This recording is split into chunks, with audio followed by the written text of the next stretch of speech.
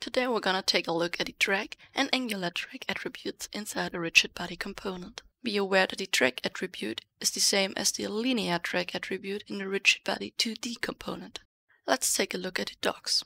Drag: how much air resistance affects the object when moving from forces. 0 means no air resistance and infinity makes the object stop moving immediately. Wait, air? In Unity? In my PC? Maybe the 2D docs?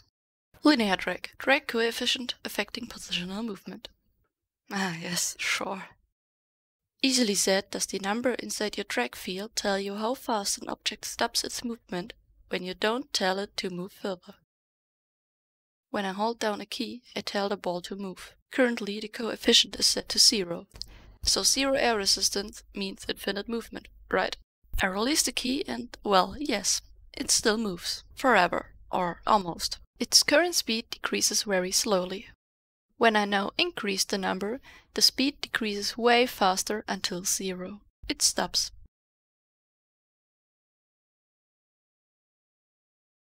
In 2D this is exactly the same, just called differently. I'll set a number and we see that the ball will roll out until it finally stops. The lower the number, the longer it's to roll out.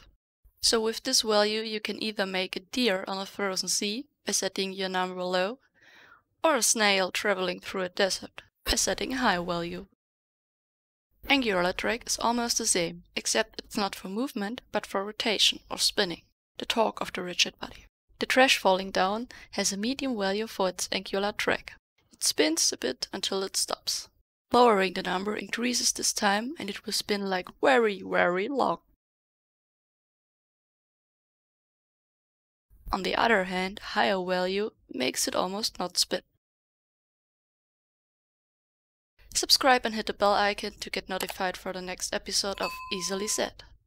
Thanks for watching.